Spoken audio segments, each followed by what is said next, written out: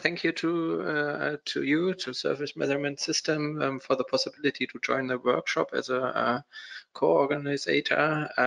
Yeah, and first of all, I want to give you a short presentation about the Institute and of the Department for Lightweight Engineering and Surface Functionalization.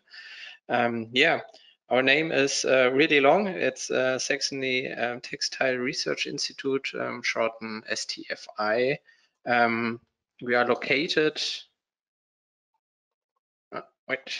We are located in Saxony, in Chemnitz especially. It's between Leipzig and Dresden in the eastern part of Germany, and the former European Capital of Culture in 2025. I hope you all will visit Chemnitz. It will be really great.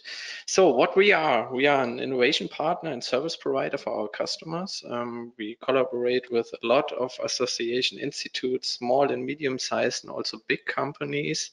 We try to support them in their research activities. Yeah, that's our field where we are working quite near to the industry.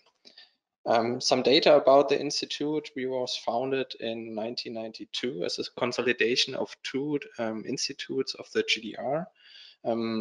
Per year, we are working on about 100 or 120 national research projects. That's our main task. We are also involved in European projects. Yeah, and at the moment we are more than 153 employees. We're nearly 160. That's quite a lot, and we do test and certification for companies worldwide. Yeah, what our main field, research and development, as I told you. We also do testing and certification for textile structures. Perhaps you know Oekotex, everybody wearing it. It's about to detect materials in your clothing and so on. We also do testing for personal protection clothing and so on. We have our own trainee projects, and one big part is also the transfer of the results to the partners to get as much of effort from the results we generated in the research projects. Yeah, we nearly completely cover the whole textile chain. We start with the fiber. We are not a fiber manufacturer. We have a lot of cooperation with fiber production industries. We can go to the yarn. We have our own spinning field. Then we go to the surface. We have weaving and knitting technologies in-house. We have possibilities to functionalize the surface. That's what my colleague later will talk on. And we go to the semi-finished product or the textile product in the application. And that's where we try to support the industry or the companies which we are working with. So our main competence fields are the center of lightweight construction. That's where I'm working. One main field is the carbon fiber recycling. We are working with pyrolytic or solvolytic fibers, which are gained from the earlier product. We can manufacture them by non-woven technologies to new semi-finished products. Another competence center is the Center for Non-Woven Technologies. We can work with fibers, from the fiber to the non-woven. We can do extrusion non-wovens, and one big part there is the textile recycling, especially at the moment, the recycling of smart materials or smart textiles, what is getting much bigger now. Yeah, these non-wovens, the extrusion non-wovens, for example, are made for masks at the moment. We have a quite big plant to produce masks and or materials for masks, and that's at the moment one big topic, you know, The other innovation center is for technical textiles. There are the technologies for weaving and knitting, and also for reinforced structure, also geotextiles and so on, smart textiles, and also the department for functionalization and chemical analysis. So some information about the Center of Lightweight Engineering. What we do it since 2006, the recycling of carbon fibers back to composite materials. We have a non-woven production line from Autefa and Nomaco in our house. We can work on a width of 1 meter. We can produce non-wovens based on synthetic or glass or natural fibers. It depends on what the customer needs. We can do blends with thermoplastic materials or other materials. That's also possible.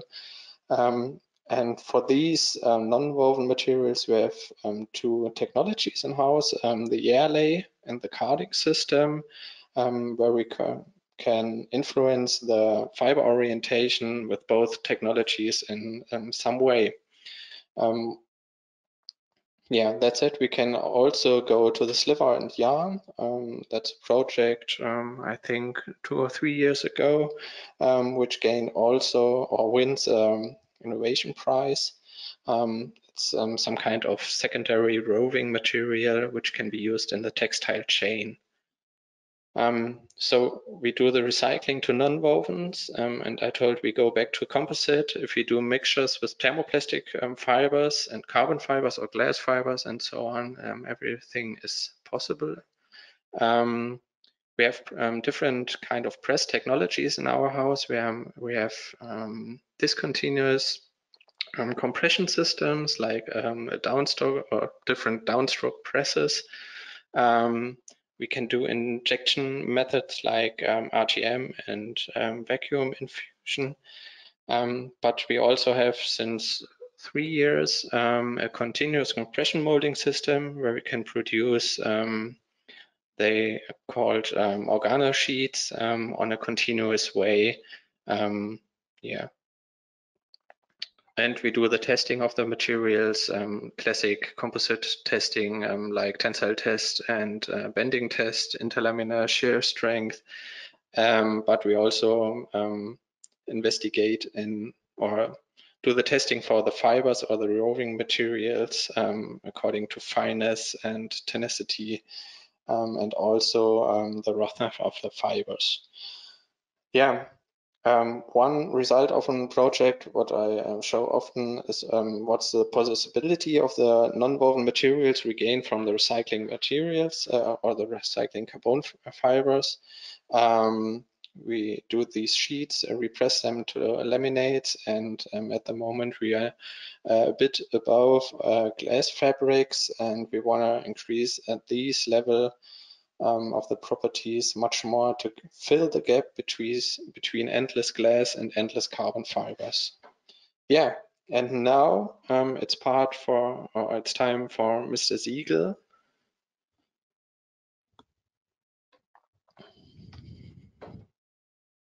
I think you have to unmute yourself.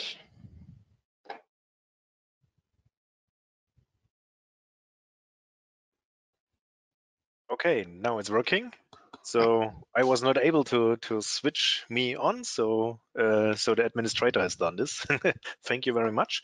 So my name is Frank Siegel. So I am the head of the Department of Functionalization and Chemical Analytics. Today, more in the part of functionalization, surface functionalization. And so Christopher, please make the next slide. So what we do, we are living in houses. No, it's fun. Just kidding. So normally we are working in a span of different typical questions in research, and everything is, let's say, it's getting together. So of course we have a lot of material issues and also approaches and methods how to manufacture it. and that's why we have here the alignment there to work together with material and methods. And of course, we have always in behind the the reason of ecology and environmental protection. If we do surface functionalization, and of course we have the part of textile chemical analysis. And in the best case, if everything works well together, we have at the end a product, a running process, and of course innovation. Okay, next slide. The classic textile finishing processes we have here in our institute. Just to have a short overview, of course, it's we have mechanical thermal processes there. We have thermal processes, and in our case, why it's interesting here to speak about the characterization of surfaces, the chemical and physical processes. That means we do impregnations, we do spraying, we do coating, printing, and laminating to functionalize textile surfaces. Next slide. Just to give you a short hint, what we do with different novel methods of manufacturing. So in this case, we are speaking about digital coating methods on textile. That means inkjet printing, wolfjet printing, also spray on demand or 3D printing methods we apply.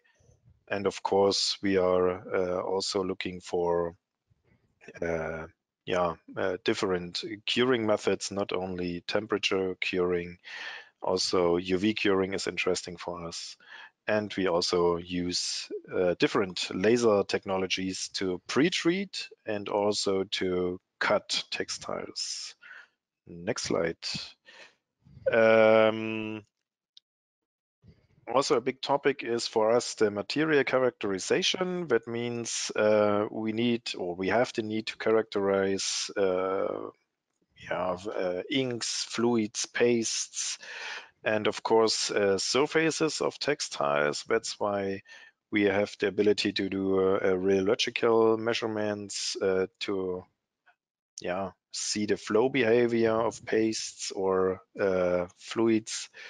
We are able to measure the dynamic surface tension with a bubble pressure tensiometer, and we also have the ability to do contact angle measurements onto the textiles.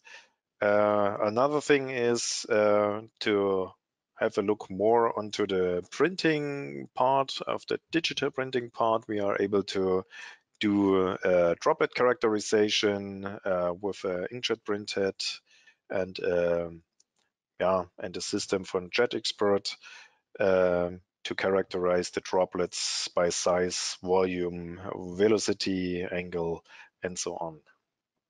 Okay, next. That's it. Everything is there. So that's why it's interesting for us to have a look onto other technologies to characterize surfaces. That's my point of view. Yeah, short 10 minutes. That's the range we were given. Brilliant. Thank you, Christopher, and thank you, Frank. Yeah, thank you very much. Yeah. Thank you to you both. And of course, any of our attendees who would like to find out more about STFI or who would like to kind of place a query with them and hear more from them, but you can go to www.stfi.de or you can email them at stfi@stfi.de. So please do that.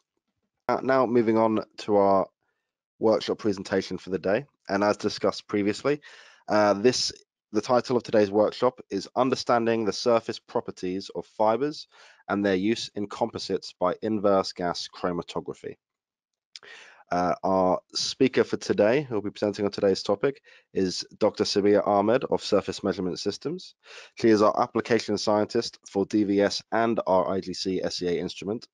Sabiyah has a master's degree in pharmaceutical chemistry at the Queen Mary University of London and a PhD in chemical engineering at the Imperial College London.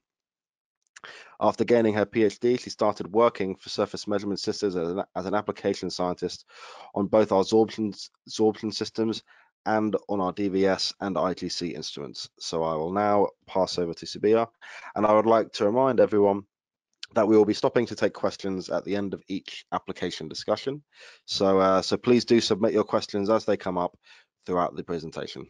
Thank you. So in today's presentation, I'm going to give an overview of the inverse gas chromatography surface energy analyzer. So I'm going to go through what the system looks like and what it does. And then I'll be going through some case studies, hopefully relating to a few materials that you have. I'm going to go through a variety of different materials that we've used the iGC SEA for.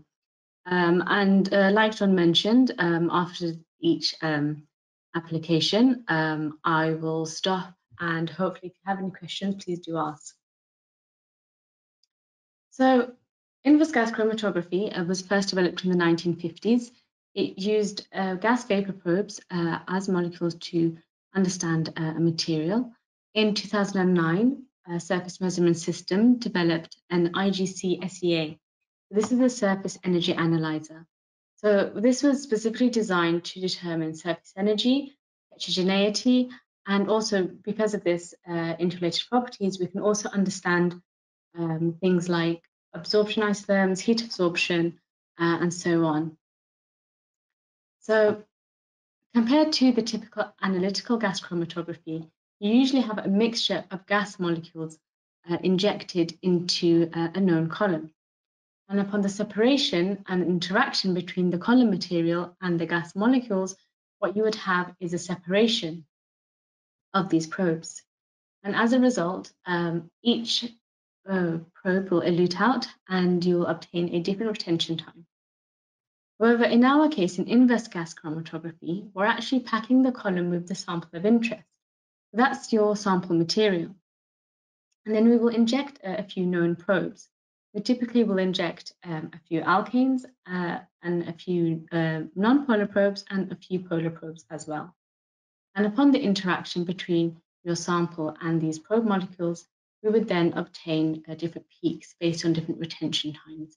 And we can go ahead and analyze these peaks. So this is what the typical iGC SEA system looks like. It has two drawers on either side and a door in the middle. And each drawer opens up to accommodate 6 reservoirs. So this is where your solvent material will go. So you have 6 on either side, typically, like I mentioned, for some polar probes and some non-polar probes. The carrier gas in the system is either helium or nitrogen. And when you open the door in the middle, you will see places to put your column. So here we have 2 column positions, so 1 and 2, and this is surrounded by a column oven. And the column oven can go from 20 degrees to 150 degrees. We're also able to understand the effect of humidity on your samples. So in this case, we have a background humidity controller. And if this was the case that you wanted to understand this parameter, then we would change one of our solvents in the drawers to water. We use an FID, which is a flame ionization detector, and this accurately measures the concentration of organic material.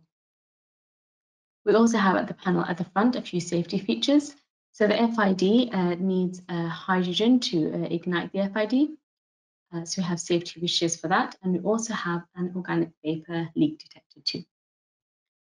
And here at the bottom, we've got a few examples of materials that we can analyze using the iGC SEA.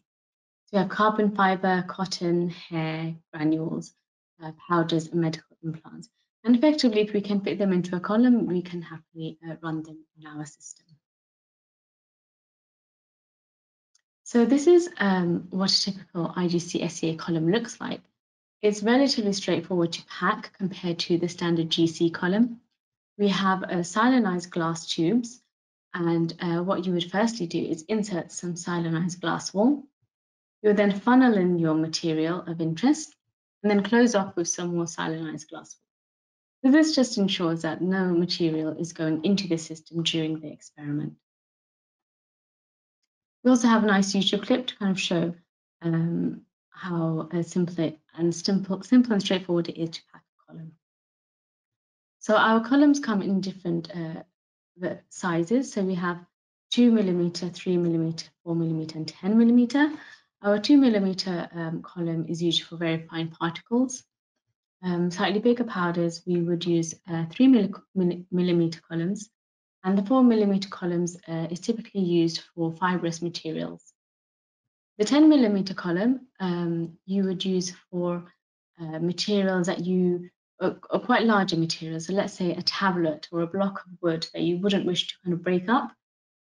We can place it into a 10 mm column. And if you were to go for this, then we would just need to accommodate for a slightly larger column oven. Alternatively, if you have some material, some quite viscous material, what we can then go ahead and do is prepare into the column in a different way. So for more kind of liquid materials, what you would first do is coat some silanized beads. So you would take your sample outside of the column, and you will coat your sample with the silanized glass beads. And then you would place into your column. So just ensuring that all the beads are kind of evenly distributed with your sample material. And again, plugging in with some silanized glass wool at the bottom and at the top, just to ensure that none of the material would go into the system. And in this case, because of the liquid nature of the sample, it's best to run experiments at room temperature, just to ensure that there's no leakage of the column. So typically for an iGC experiment, the first thing you would do is pack the column of the sample of interest. We would then go to the iGC SEA system and choose some probe molecules. So we choose a few non-polar solvents, and this will give rise to the dispersive interactions, and also some polar solvents, and this will give rise to the specific interactions. And using the software, we would then choose how to inject these probe molecules. So we can inject them in very small concentrations, infinite dilution, or larger concentrations. Then start the experiment, and depending on the interaction between the probe molecule and your sample, we would obtain different retention times. We can analyze these retention times and understand the physicochemical properties.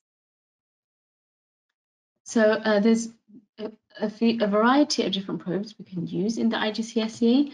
So here is a few standards that come with the system. So we can see a variety of both polar probes and non-polar probes. But if you did want to add your own solvent in there, something that you would particularly want to do the interaction of, then it's pretty straightforward to calibrate onto the system. You would need a few essential properties known for the probe molecule, and you can then calibrate onto the system. So the system comes with two different softwares. You have a control software, which is directly linked to the iGC SEA system. And this is where you would do your method development and start your experiments. We also have an advanced, an analysis software. And this is where, after the experiment is finished, you would then analyze the raw data, and then you can understand the different properties of your sample, and we can analyze based on these properties here. So to analyze the data is relatively quite straightforward. You would first have a panel here, which is basically telling you the solvents that you've injected and the concentrations that you've injected it at. We also do some methane injections prior to and at the end of each experiment to calculate dead volume. So in relation to this, you will obtain a peak based on different retention times, based on the different probe molecules. And simply what you would do is select the beginning and the end of the peak and click calculate. And what this does is it automatically calculates these parameters here. You can also export some raw data. So if you wish to kind of go back and do some calculations yourself, that's also possible as well. iGC SCA has excellent reliability and reproducibility of our experiments.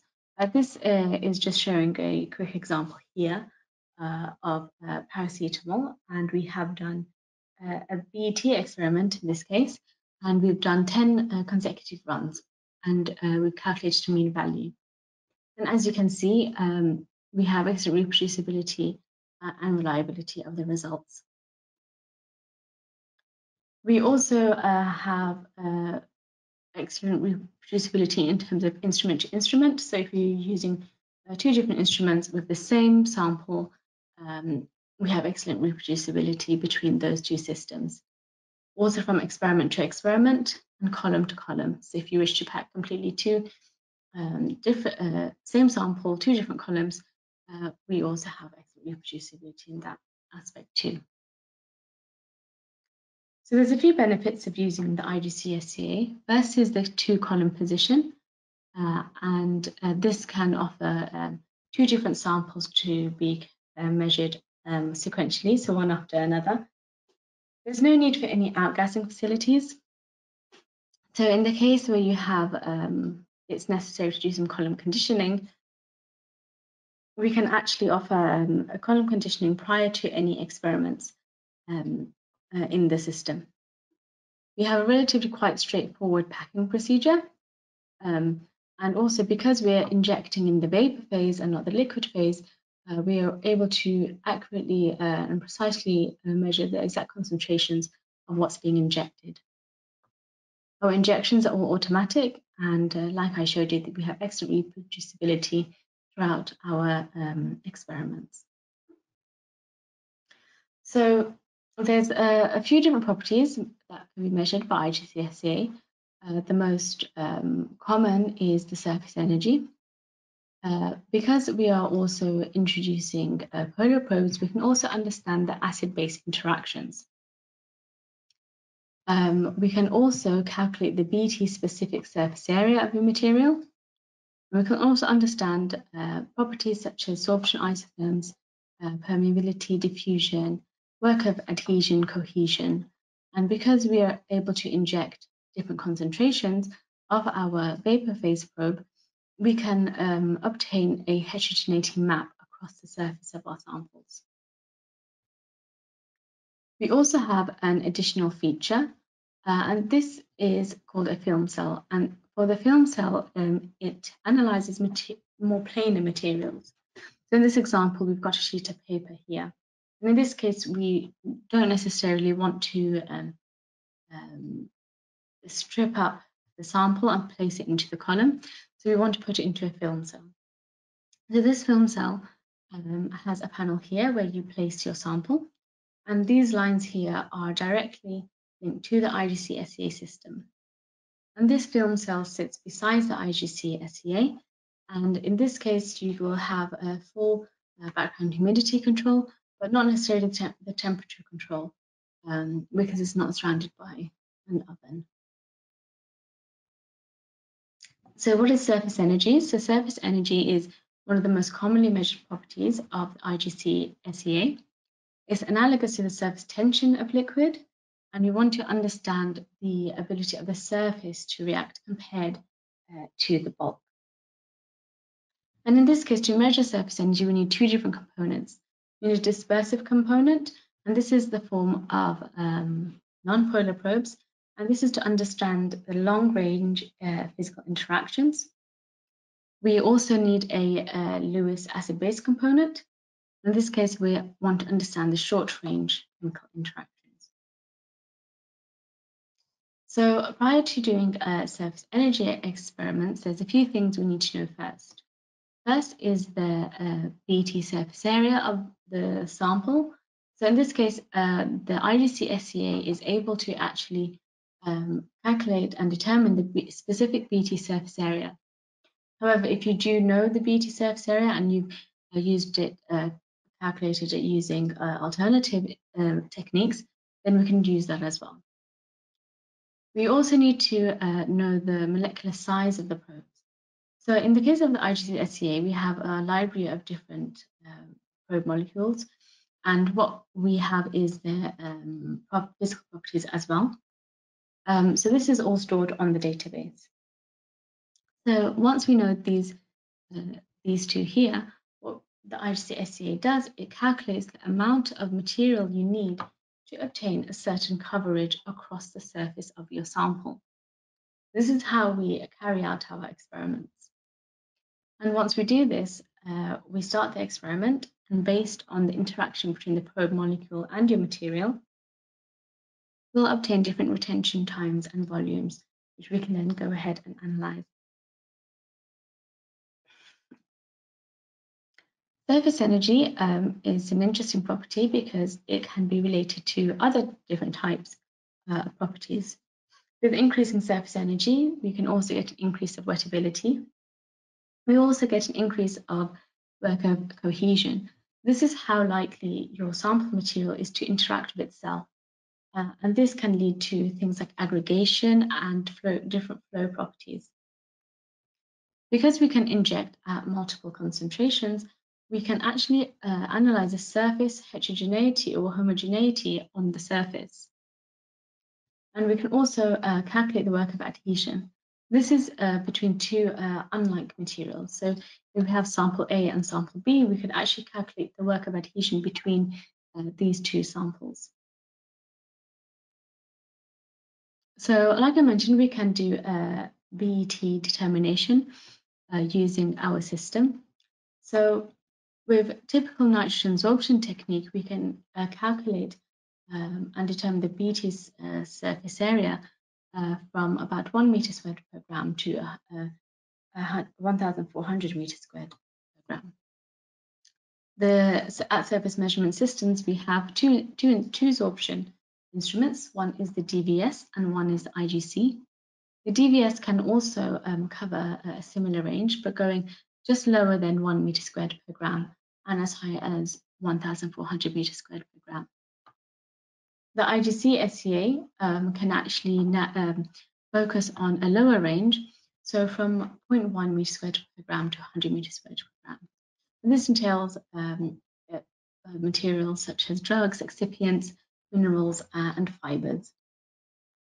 The benefits of using both the iGC and the DVS system compared to the nitrogen absorption is firstly the temperature.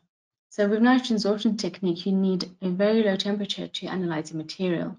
And in this case, we may actually be causing some defects in our material, which is maybe given an overestimation of BT as surface area. However, in our systems, we can carry out these experiments at room temperature or even higher temperatures, depending on how you're actually using your sample. With the nitrogen absorption technique, you're only limited to using nitrogen or even krypton. However, in the DVS and iGC, we can use a range of organic vapors. With the nitrogen absorption technique, you need to carry out the experiment under vacuum. Where with the DVS and iGC, we can carry out ambient pressures. And in the case of the DVS, we also have a DVS vacuum, which can also accommodate carrying out the experiments under vacuum as well. So before I go on to some case studies, I just wanted to ask if anyone had any questions just regarding to the operation of the system.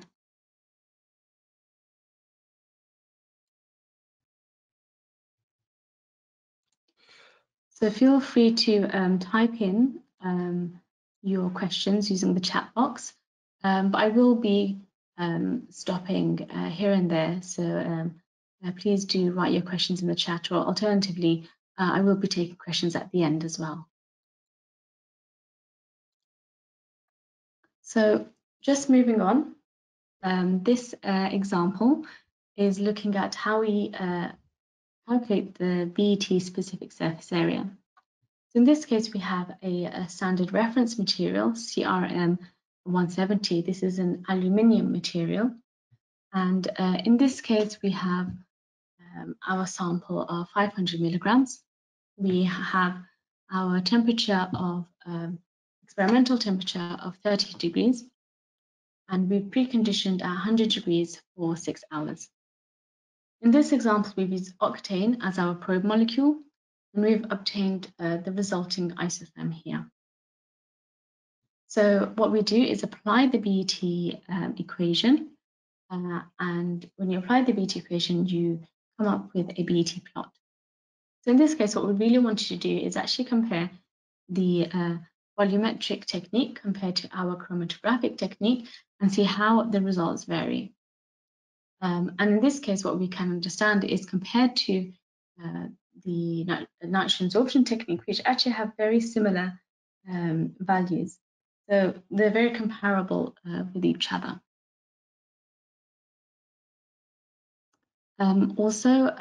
Just another example here with CRM 171. And again, we actually wanted to see how comparable it is to the volumetric technique. So like I mentioned, we can also apply relative humidity on the surface of the material. So in this case, we're calculating the BET of the material and increasing relative humidity. So we start off with 0% RH and giving about 2.95 meters squared per gram.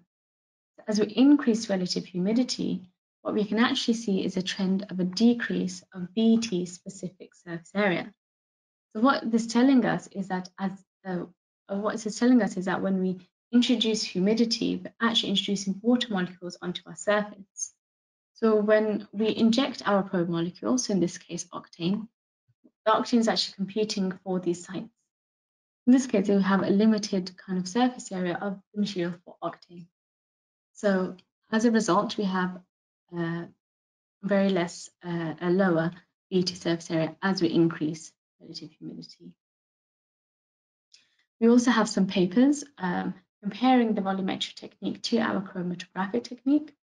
And in the case of kind of spray dried material, they've actually kind of compared the two techniques and found that because of the harsh conditions of using the volumetric technique, and in this case using krypton, we're actually causing more damage to the material at these conditions. And when we calculate the BET surface area, we're not really getting a more representative value of how we're actually using our material. So is there any questions on calculating BET?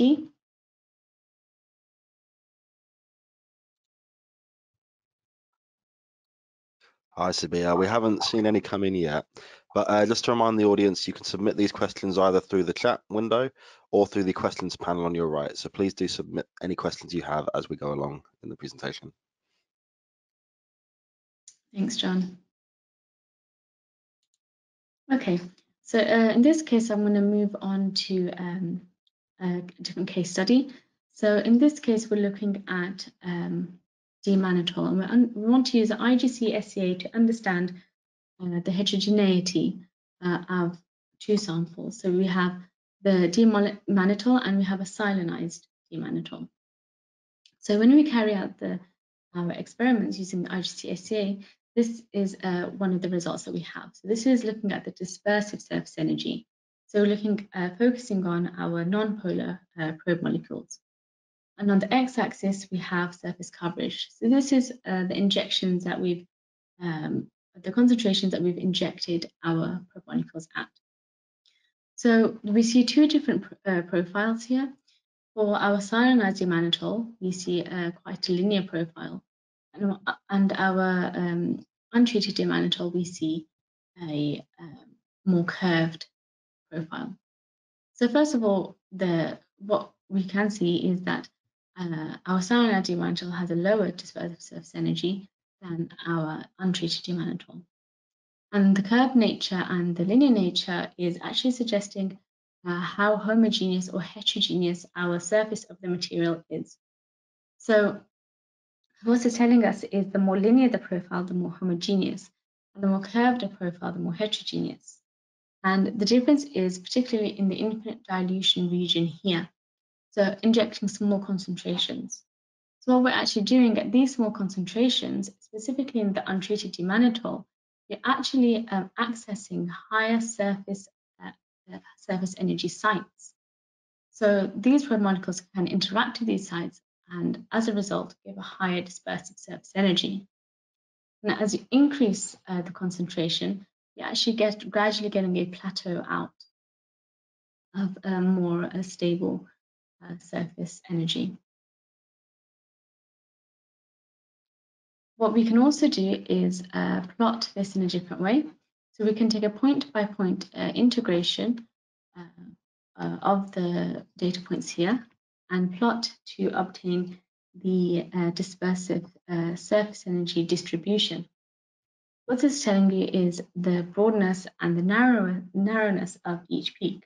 So the more broad the peak, the more heterogeneous the surface of the sample, and the more narrower the peak, the more homogeneous the material of the sample.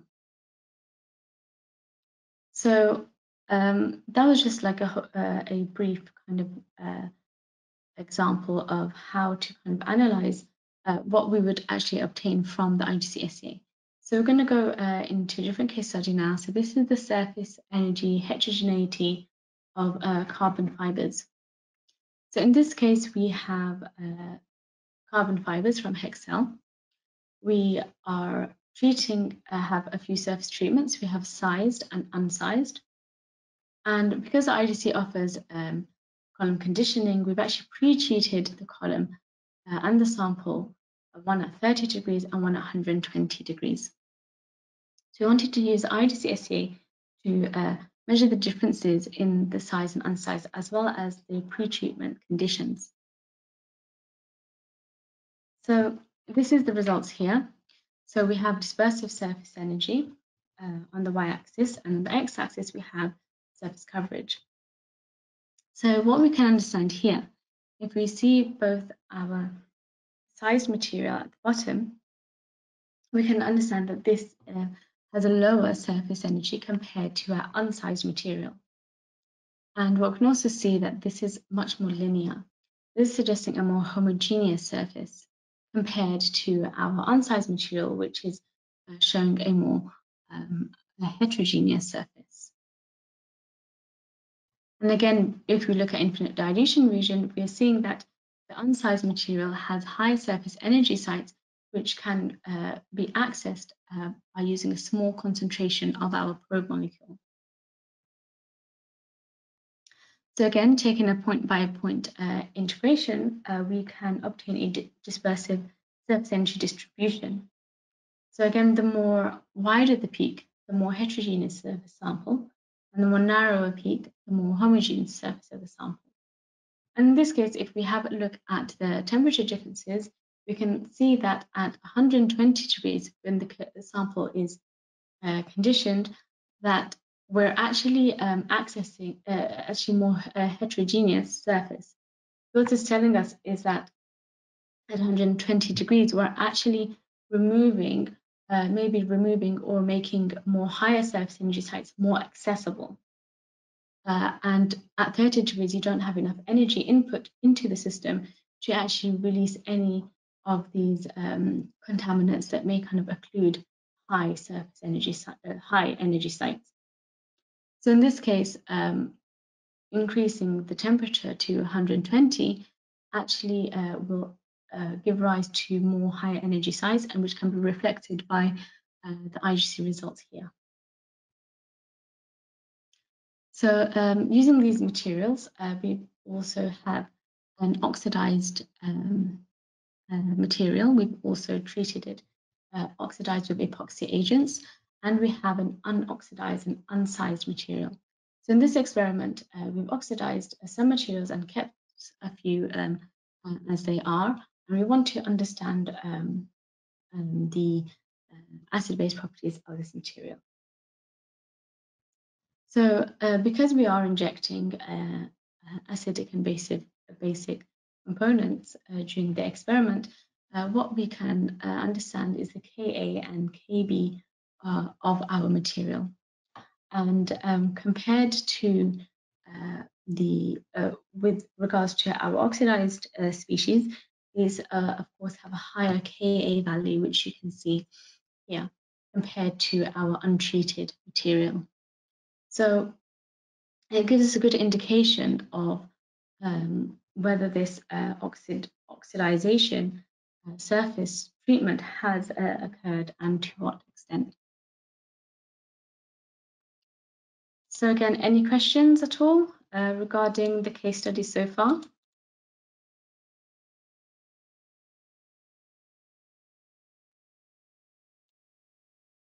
So I'm going to. Oh, sorry, Sabiyah. We have a question here from a Ramiz. They ask, how long does it take to run a typical experiment to get a heterogeneity plot? For examples, in the case of carbon fiber study that you presented. Okay, sure. So experimental time depends on a few things. Firstly, on how many probe molecules you're using. So in this case, typically we would try to use around 3 or 4 non-polar molecules. So we're looking at maybe from hexane all the way to undecane, and from this selection we can choose 3 probe molecules. And once you've chosen these molecules, we then can have the option of what concentrations we wish to inject at. So that's typically we would want to at least reach about 20% of the surface of the material, because as you can see, we do get a plateau eventually. So increasing the concentrations will only give you so much information. So in this case, we can typically have probably about 10 injections for each of our polar probes, each of our non-polar probes. So we would have, it depends on what kind of probe molecules you choose and the amount of injections that you want. And again, it also depends on the retention time and of your molecule. So typically lower alkanes will elute out quite quickly and higher alkenes will elute out a lot later. So if let's say you've injected hexane and it elutes out within 6 minutes, you would typically just have about 6 or 7 minutes for your runtime for each injection. So it does depend on a few different variables, all depending on what kind of probe molecules you use, the concentrations you wish to inject, and the interaction between the molecule and your material. So I hope that answers your question. I think it does. Thank you, Sabiyah. That's all the questions we have for the last section. Lovely. Oh, wait, actually, no, one has just come in. Fantastic. Okay. Sorry, I just missed that. Frank Siegel asks, at the plot points, only the dispersive surface energy is shown. I guess for the polar part, the experiment should be done again with another process gas. Is it possible to do it directly afterwards? And what is the process? Yes, exactly. So this you would use it in the same experiment. So if I just scroll all the way to the beginning. So here for each method, we've actually shown an injection of a non-polar probe at a specific concentration. So you would typically you would just carry on injecting your probe molecules. So after you've chosen your dispersive components and your alkanes, you would then go ahead in the same method, introduce your polar components in the exact same way. So you wouldn't have to, so it's just all one experiment. So you wouldn't have two separate experiments. You would just have them all in one experiment.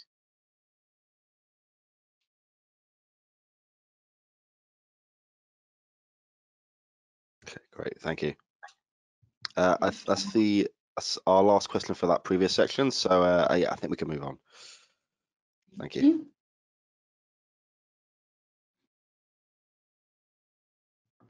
Okay. So this example, we're looking at the BET surface area of fibers.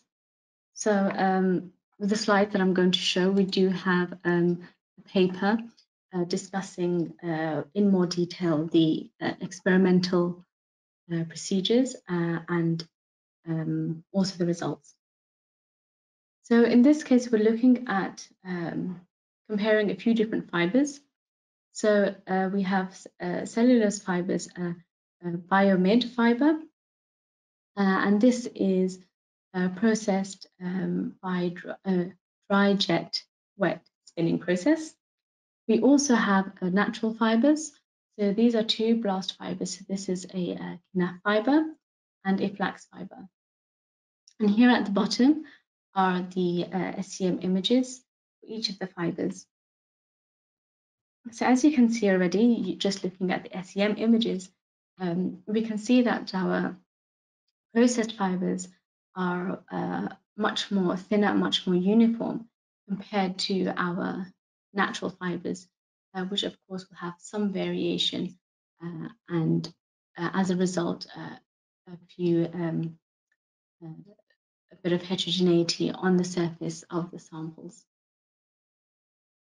So what we've done is calculated the BET specific surface area because we were interested in understanding the surface, how the BET surface area, how the heterogeneity of the fibers is affected by BET surface area.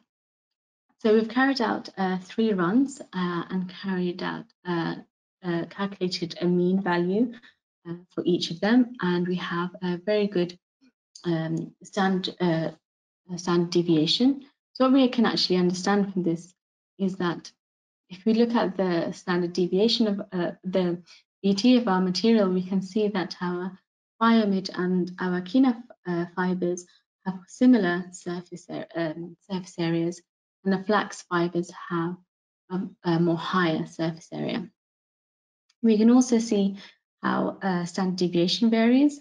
So we can see that for our processed fiber, we have very small standard deviation, and we have a relatively high standard deviation for our knaf and our flax fibers.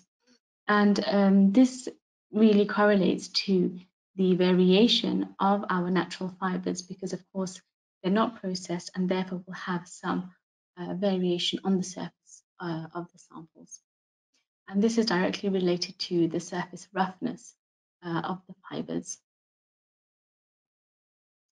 We've also carried out a batch-to-batch variability of our material. So we've actually done column-to-column experiments and calculated the BET specific surface areas. And what we can see is that our biomid processed fibers have very small standard deviations, and our natural fibers have larger deviation. And this again relates to sampling of the natural fibers and the surface heterogeneity and the roughness of the material. And this is due to the irregularities on the surface of the material. We've also carried out some surface energy experiments, and what we want to understand, have a look at, is the surface heterogeneity. So this is showing you the dispersive and the specific interactions of the material and showing you the distributions. So the 2 natural fibers, if we have a look at the specific surface energy, our 2 natural fibers have a very narrow peak width compared to our natural fibers have a wider peak width than our processed fibres. So this is showing you that there is more a variation of heterogeneity across these fibres. Again, similarly with the dispersive component as well. So the next case study is looking at the influence of bleaching. And in this example, we're looking at hair samples. So we've got some hair samples which were treated differently. So one is the untreated hair sample. One is using bleach for 60 minutes. One having a UV treated sample for 74 hours. And pre-treatment was made for 5 hours. So we've carried out the experiments at 0% RH and 303 Kelvin. So the experiments that we carried out, the alkanes we used were from tridecane to heptadecane. What we could understand is, firstly, by looking at the dispersive surface energy, we can see that our untreated has a lower dispersive surface energy compared to our treated samples. So this is already suggesting some differences in heterogeneity on the surface of our samples, and our untreated sample is more homogeneous. What we've also done is injected a few specific probe molecules. So we've injected hexanol and butyl acetate. So we chose these components based on their interactions between the hair samples. So we've injected them and seen how they interact with the hair samples, and as a result, we've got the surface energies here. Sorry, the free energy here. So what we can see that, first of all, with regards to the butyl acetate, all three of our samples interacted most strongly with butyl acetate compared to our hexanol. So this is suggesting to us that there are some functional groups on the surface of these materials that actually have a higher affinity for butyl acetate compared with hexanol. So the surface treatment has actually caused some functional groups to be exposed and therefore can interact with butyl acetate. So the next case study we're looking at is the evaluation of protein hydration. So in this case, we have some materials, polypropylene, and we've treated the polypropylene with a protein called azine protein, which has a high hydrophobic content of amino acids. So this is a relative humidity study. We preconditioned for 2 hours at 30 degrees and carried out the experiment at 0, 40, 50, 60, 70, and 80% relative humidity. We want to understand the effect of humidity on the differences of these two samples. So in these results here, we're looking at the dispersive surface energy profiles, and these are the surface coverages we've obtained. So firstly, we can see that our polypropylene treated with our azine protein actually has a lower dispersive surface energy compared to our polypropylene on its own. What we can also see that at higher surface coverages, these actually become quite similar. And the differences are mainly in the infinite dilution region. So what this is telling us is that at this region here, when we inject at very small concentrations, we're actually accessing higher energy sites, and therefore giving such a distinct curvature of the profile in regards to just polypropylene on its own. And at lower coverages, the protein incorporated on the surface of the sample actually results into a more homogeneous sample. So looking at the distribution, we can have a look at the peak width. So the peak width of our polypropylene is significantly quite wide compared to the polypropylene with the azine treated. material. And this again is suggesting that the wider the peak, the more heterogeneous the surface of the sample. So in this example, this result, we're looking at the specific surface energy. So in this case, we've used chloromethane and ethyl acetate as probe molecules. And we can see that the polypropylene sample has a relatively higher specific surface energy compared to the zine protein. And again, we have the same trend where incorporating the zine protein, we're actually causing the surface to be much more homogeneous. And therefore, we see a narrower peak width compared to polypropylene on its own. We've also calculated the Ka and Kb of the material. And what we can see is that the protein the incorporation doesn't significantly cause a change in the surface acidity, but it does reduce the basic properties. And this is looking at the electron donating functional groups of the surface. So we've then carried out the experiments using different relative humidities and calculated the polarity of the material. So if we just look at the polypropylene with the zine protein incorporated, what we can see is when we increase relative humidity, we're actually increasing polarity up until about 70% RH, where we actually falls off when we go up to 80% RH. And this can be correlated to maybe the specific functional groups on the surface of the sample. And looking at just the polypropylene on its own, we have an increase of polarity up until about 50% RH, where this then drops off, and then we have a bit of variation when we increase humidity further.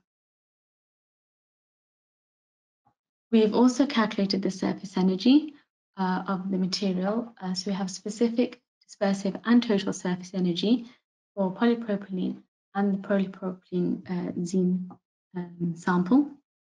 So what we can see is looking at 0% RH, we can see they look quite similar. We can see that the polypropylene sample doesn't really show much of a change with regards to the specific surface energy upon the increase of relative humidity. What we can also see is that the dispersive surface energy increases gradually with increasing relative RH. If we look at the PPZ, we have more of a variation. So from compared to 0% RH, and we increase relative humidity, we're actually seeing a drop in dispersive surface energy. So this is interesting, just to compare the different surface energies in relation to relative humidity. We've received one here, Sabiyah. It asks, all these different parameters that you showed are calculated by your software, or does the user just get the data of the initial peak? So yes, so they are all calculated using the software.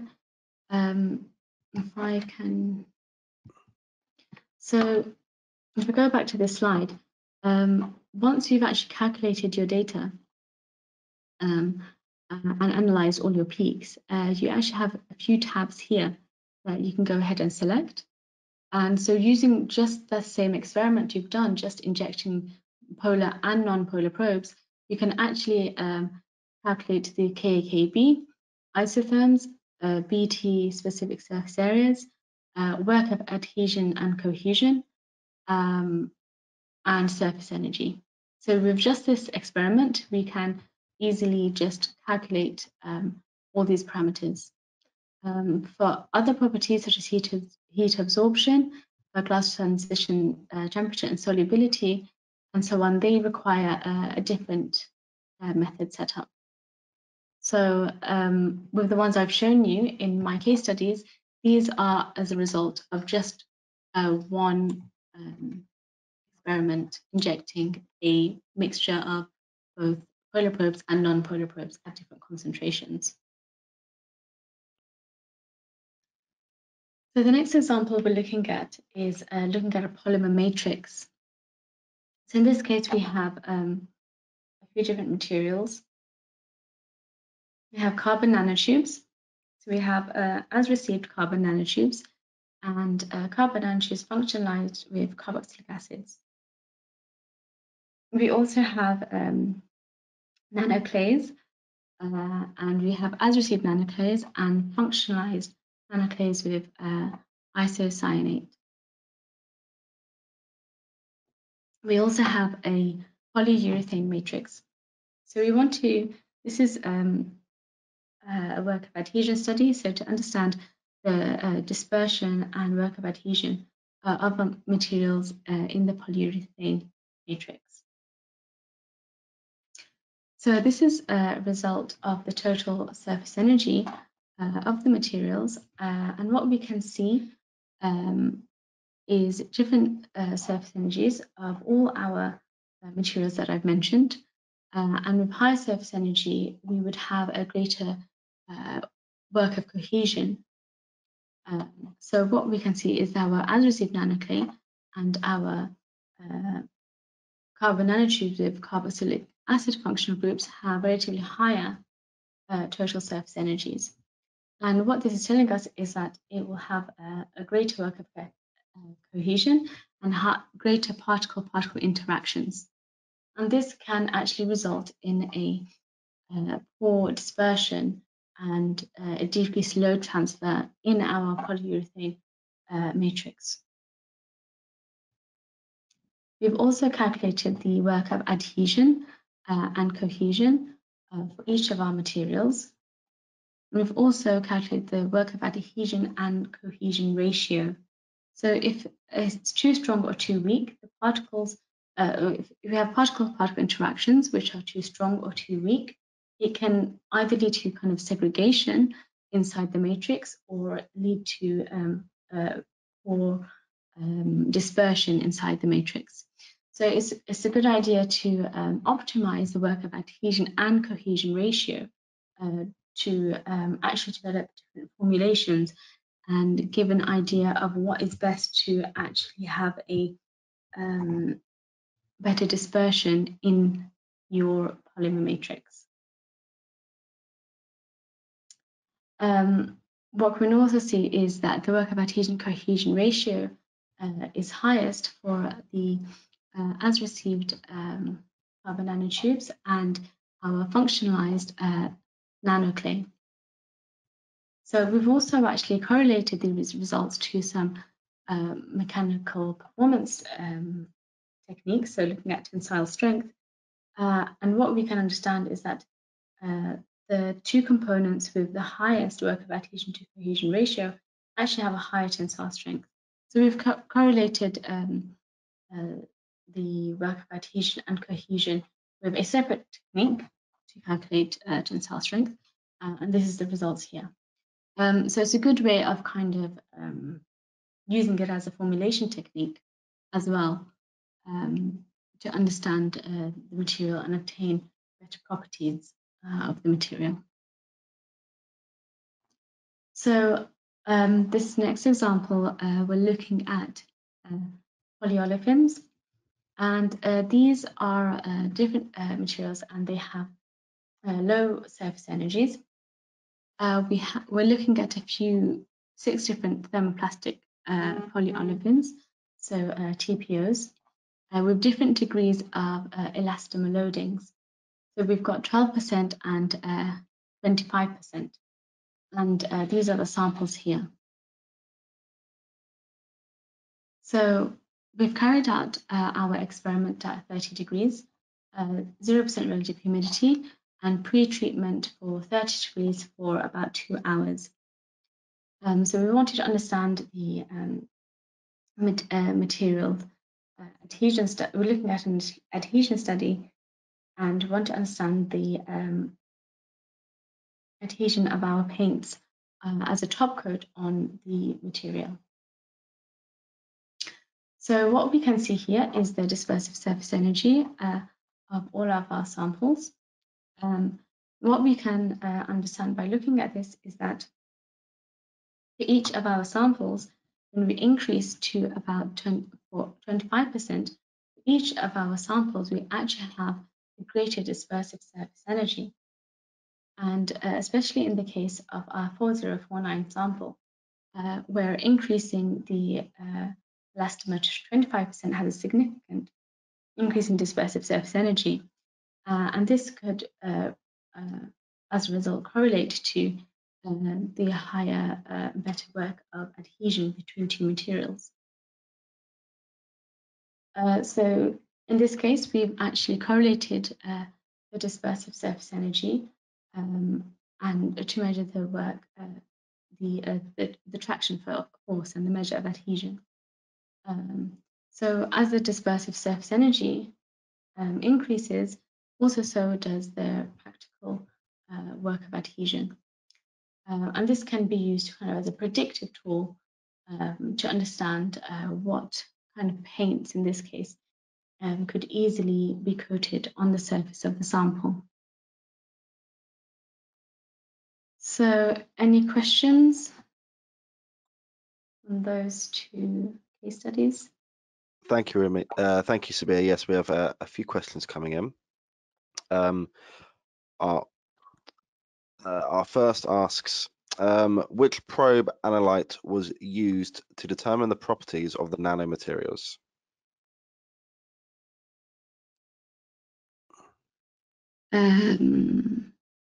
Okay, so the probe molecules, in this case, again, with the dispersive surface energy, we are looking at a series of N-alkanes. And this can be from around hexane to up until dodecane, so about C6 to about C12. And typically you'd use 3 or 4 non-polar probes. The exact probes, we have a case study and an application note for this particular example, which we can send you, and they'll have the exact probe molecules that we've used for this experiment. Great, thank you. And another question we have here. Let me just get up so I can see. They ask, you showed there is a range of surface energy values that we can acquire. For calculating the work of adhesion cohesion, which value did you use? So work of adhesion cohesion, we're looking at the dispersive surface energies. So in this case, again, I can show you the case study for this as well. But typically you could use an average of all the injections, or alternatively you can use the highest, so the highest coverage for about 20%. And this is where the dispersive or specific surface energy plateaus out. And this is where you could use this value as well. So you can use an average of all data points, or you could just stick to one. So again, we do have a case study on this as well. Thank you, Sabiyah. That's all the questions we have for that last section, so I think we can continue. Thank you.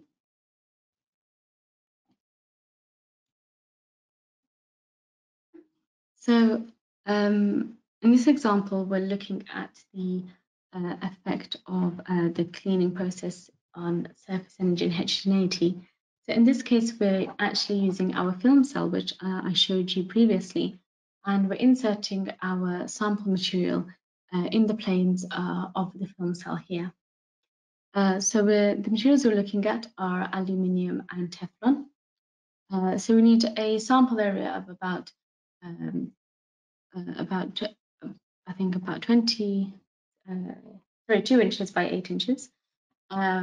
And we want to understand the cleaning procedures and the effect of surface energy using the material. So in this case study, we are looking at aluminium, bleached aluminium, and aluminium treated with nitric acid. So in this case, what we can see is that the aluminium treated with nitric acid has a higher dispersive surface energy compared to the aluminium and our bleached material, which you can see are relatively quite similar to each other, which is quite interesting. Looking at the heterogeneity profiles, if we look at the peak width, we can also see that the nitric acid actually has a greater peak width compared to the other two materials.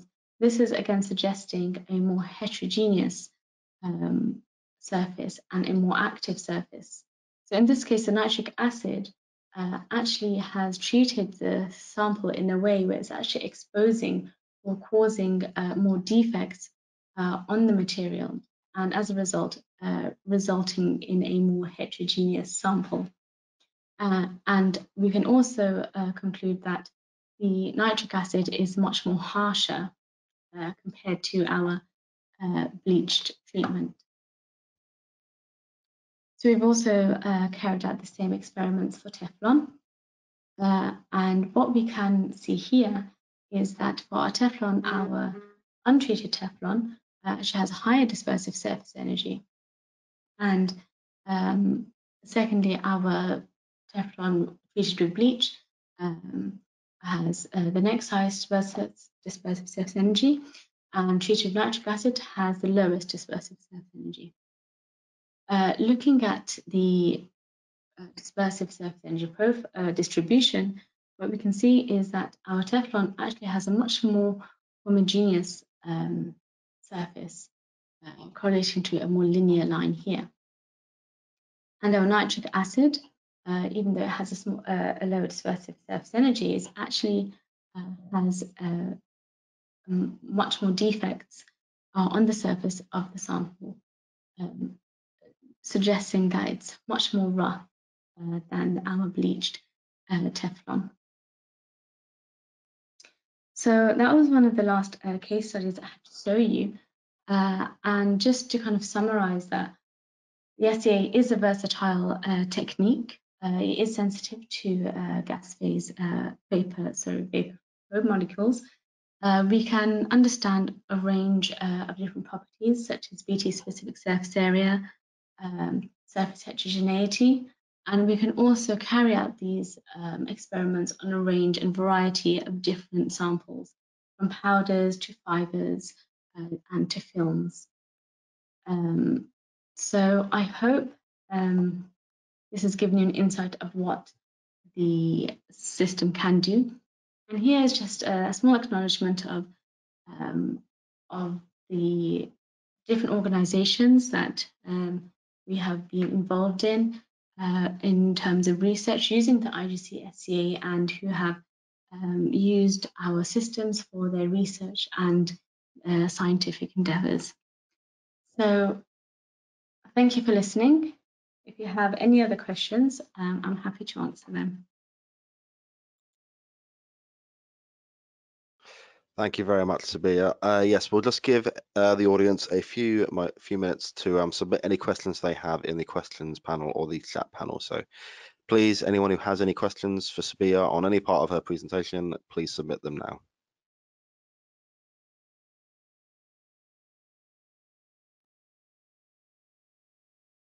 Hi, Sabiyah. We have one question here from Ramiz again. They ask, for the surface energy contact angle method also used, can you please comment on what are the benefits of using iGC and if the results are comparable? So using a contact angle to understand surface energy, there's a few differences. One, of course, is the liquid nature of the probe molecule. So in this case, we have, using vapor probes is a much more accurate way of calculating the concentration of how much probe molecule you've used, and for calculations. And also the liquid probe molecule, you actually have can cause a type of wetting on the surface of the sample, which can also affect the results. Another thing, when you're using contact angle, we're actually just focusing on a localized area of the surface of the material, and not really getting a more representative value of surface energy. However, when you're looking at the iGC SCA, we're actually able to inject at different concentrations across the surface of the sample. So we'll have a much more representative value for surface energy. Great, thank you. Frank Siegel asks, for the film cell, is it possible to apply textures too, because of possible leakages at the sides?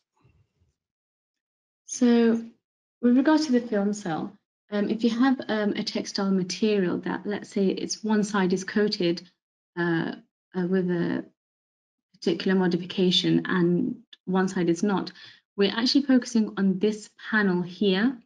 So where these lines go in, this is where your probe molecules will be injected. So you want to put the surface of interest on this panel here. Closing the film cell, you do have to ensure there are O-rings on either side. So you have to ensure a very tight and firm closure of the film cell, just to ensure no leakage. But if it is a porous material, where the probe molecules can actually absorb through the front and the back of the material, you will only be limited to kind of, you won't be able to have the kind of differentiation between both sides of the surface. But yes, you have to ensure that it's closed very well, and that you can use leak detectors to kind of ensure before your experiment that there is no leaks during the experiment as well.